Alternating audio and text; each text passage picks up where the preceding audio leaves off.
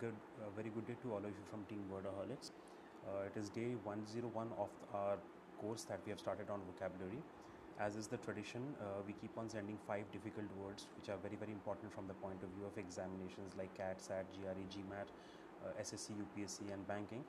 These difficult words are very necessary for your English section that comes, and comprehension section which comes in your competitive exams.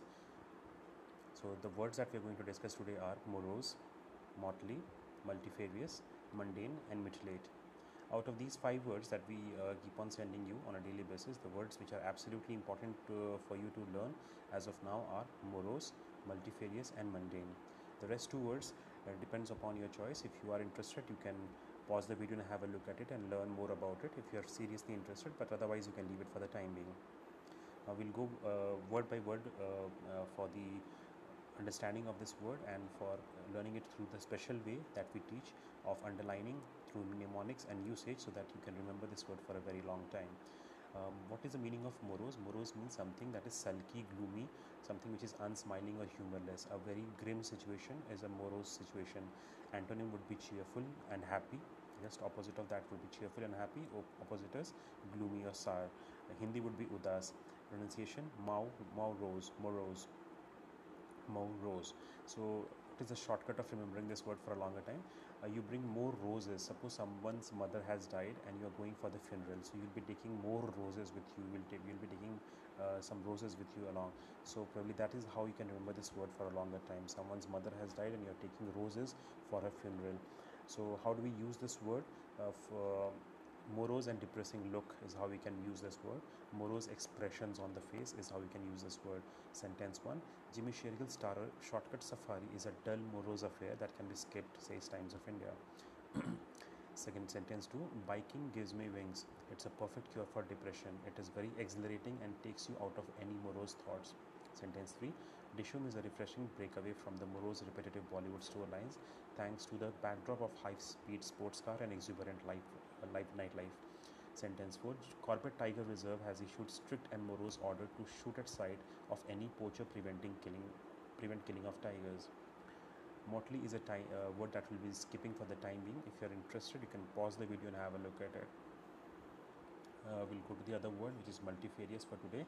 Multifarious means diverse, multiple, heterogeneous, varied, myriad. Hindi would be vivid and tarah ke. Antonym is homogeneous. Something which is opposite of diverse is something which is uniform, which is homogeneous. Pronunciation is multifarious. Multifarious. So what is the secret of remembering this word for a longer time? We will go by the picture, the visual method. Look at the fair. Look at the underlined portion of the word multi-fair. 2 parts of it, multi and fair. Fair sounds like fair that we have mela in Hindi, which is a multiple number of skills, multiple number of shops, multiple number of peoples, multiple number of entities opening their shops, selling and buying things. So that is the meaning of a place where multiple type of places have accumulated, diverse, multiple, heterogeneous types of people have accumulated is a multifarious thing. So how do we use these words? We keep on providing you with sentences from across the best resources across the magazines, blogs and internet resources. So the usages are India's multifarious population, multifarious interests. Sentence 1. Fruits are known to harbor multifarious health benefits, with every different fruit offering us not just one but numerous nutritional properties. Sentence 2. India assured multifarious support to Nepal. Agreements to enhance cooperation in banking, insurance and power were made. Sentence 3. One of the multifarious roles that the president assumes as the first citizen of India is that of being a patron-in-chief of arts. Sentence 4. Each tree has multifarious properties apart from ensuring an oxygenated supply of air for us. Now the next word that we'll be discussing today is mundane. Mundane is monotonous, mundane is dull, mundane is repetitive, mundane is pedestrian, customary, something which is very ordinary, something which is very normal. So opposite would be something that is extraordinary, something which is monotonous. The opposite would be extraordinary, something which is very interesting. Hindi for mundane would be neeras, sadharan. Pronunciation is mundane. So what is the secret for remembering this particular word? Mundane sounds like Monday. Look at the boy in the visual that we have provided. He's very bored with his particular work.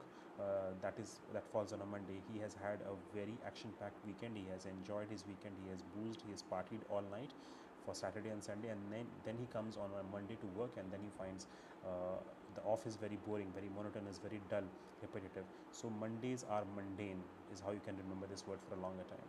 Usage: mundane routine, mundane life, mundane affairs.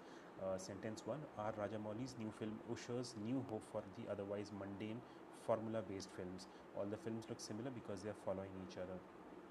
Sentence 2: domestic violence, harassment, rape, and molestation have become mundane issues of women suffering as men take count. Sentence 3: software bots are used to automate mundane business processes, tasks liberating engineers to think, create, and innovate. Sentence 4: engineers are employed by large IT companies to do repetitive and mundane tasks by filing log sheets and generating tickets. We'll leave mutilate for the time being. Mutilate basically means disfiguring, mangling, butchering, dismembering, tearing off, lacerating. If you are interested in this word, you can pause the video and have a look at it. We have provided a beautiful way of through the mnemonic to remember this particular word for a long time. That's all for today from Word-A-Holic-Z. And as we keep on saying to our students and learners and patrons across India, keep sounding sophisticated in wherever you are dealing, in your social settings, in your offices. Keep sounding sophisticated, keep scoring more in life, in competitions in life also.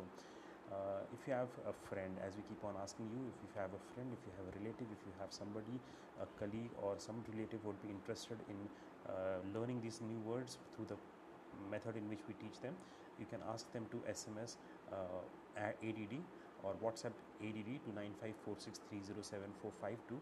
That is the WhatsApp number to receive these power words daily for free. We also have a particular book on a similar lines for anybody who is interested in speaking English fluently and impressing people in less than 30 days. Through this particular book is a compilation of the best resources that is available in the world in terms of mastering spoken English in a very, very short time. You need not go through multiple number of books. You need not.